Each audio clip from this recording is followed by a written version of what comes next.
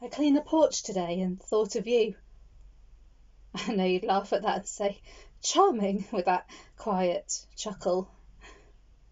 You're not dead. Not yet. But you could be. If we hugged you. If we got too close. If we got within 1 metre 95 centimetres and told you just how much we really, really do love you. You're a rock, you see. I know you blush at that and say, don't be so stupid, with a soft smile in your voice. And I think inside your heart would swell.